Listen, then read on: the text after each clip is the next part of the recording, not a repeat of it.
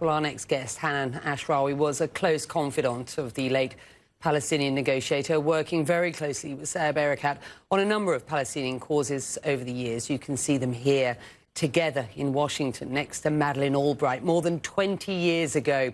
Hanan is a member of the PLO's executive committee. She was at the funeral just earlier paying her respects, and I'm delighted to say that she's made time to join us today from Ramallah. And Hanan, thank you. A very sad time. Your memories of Saeb, if you will.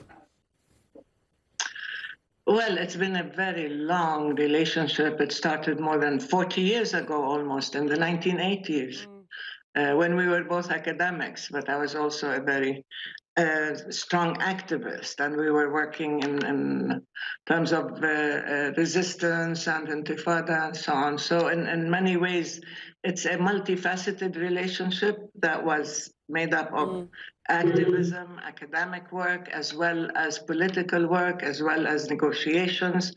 And somehow it maintained a momentum. Saeb was a man with total dedication, with total immersion in national causes. It's not just his negotiations. People think of him as a negotiator. But in a variety of ways, to him, Palestine was a way of life. It was an obsession. It was a dedication. He was a passionate patriot. And therefore, every aspect of his life had to do with Palestine, had to do with ending this conflict. And he kept repeating the one line that got him friends and enemies at the same time, which is the two-state solution, 67 boundaries, Jerusalem as capital, and that's it.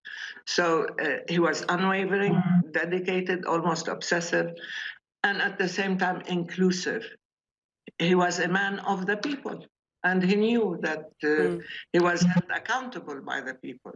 And he knew he had to explain to people his positions. And at the same time, he knew that he had to reach out to the rest of the world and present a Palestinian narrative and a Palestinian argument that wasn't always very easy to present, given all the odds against us.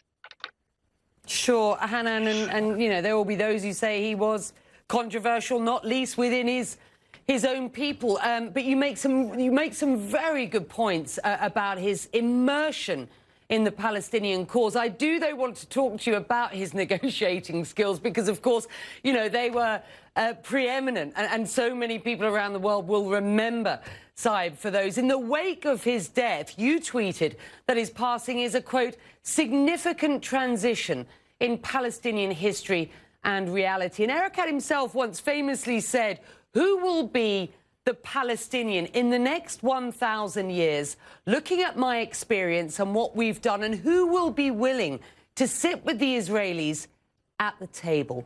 Hanan, will there be another Palestinian willing to do that now that Saeb Erekat is gone?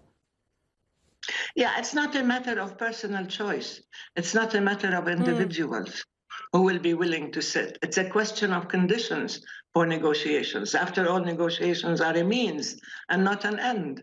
And if you want to achieve a negotiated settlement, to which Saeb was totally committed, then you have to have the proper conditions, the terms of reference, the clear objectives, not just a peace process, but an incremental process that would lead to the end to the occupation and so on.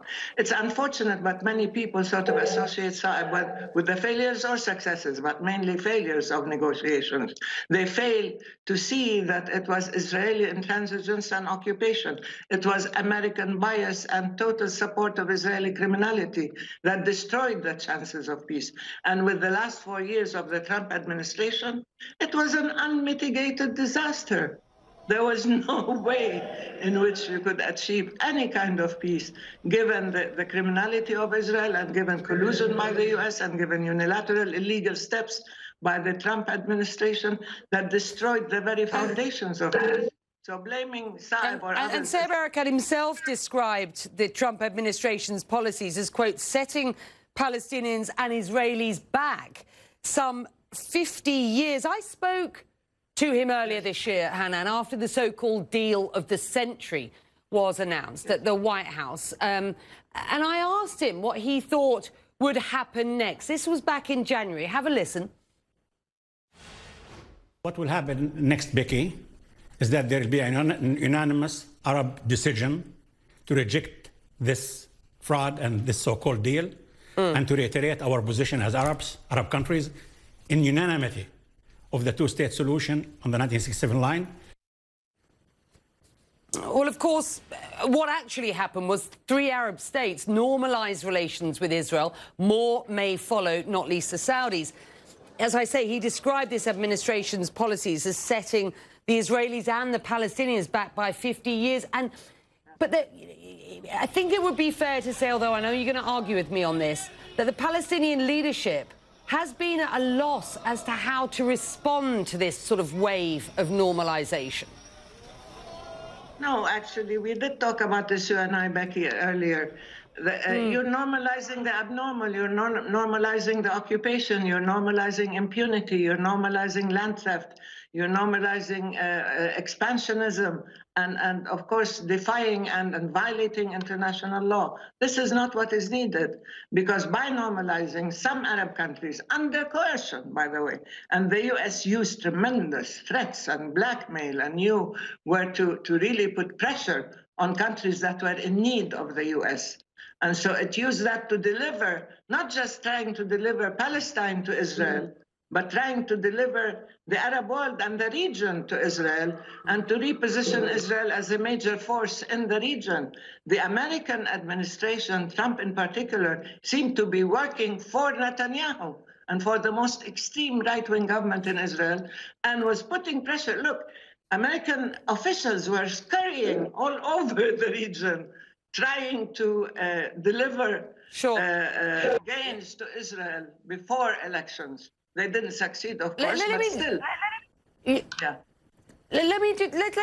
Let's look forward here, because there is a new leadership in the United States, whether or not Donald Trump wants to concede at this point or not. There will be a new administration on January the 20th, a leadership that you said would not be a savior for the Palestinians. I wonder why you believe that. And it has to be said, there will be even Palestinians watching this who say, is it going to take another generation of leadership before we get a win out of this? Look, Becky, you're absolutely right. I think the damage that has been done by the Trump administration is extremely serious and has been extremely corrosive. Right now, the mere fact of ending the Trump era is extremely significant. Palestinians, ordinary people down the street, are just delighted they don't have to deal with Trump anymore, or the Trump plan, or Trump populism and racism and xenophobia, Islamophobia, and anti-Semitism and misogyny. These are things that just go against the grain and against human decency. So now people are delighted that this is over. That's one. But you cannot talk about going back to the status quo ante. If the Democrats think that they can repeat the mistakes of the past, and they can do the mainstream business as usual with all the refrains of let's deliver to Israel what Israel needs in order to persuade Israel to negotiate, or let's support Israel and there's no daylight between us and Israel and so on, they will fail again. If they start picking up all the same old faces and tired people who were responsible for failure, they will fail again. They have to understand there's a new vision, a new language. Palestine is part of the conversation. Palestine is part of the human rights, rule of law, multilateralism conversation. We are part of this new emerging global reality that says you cannot live on injustice and impunity and treat people with differences and with discrimination.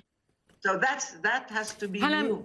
And, I understand. And apologies, because I'm going to have to take a break, but it's been superb having you on. Thank you so much. And I know it's not an easy day for you.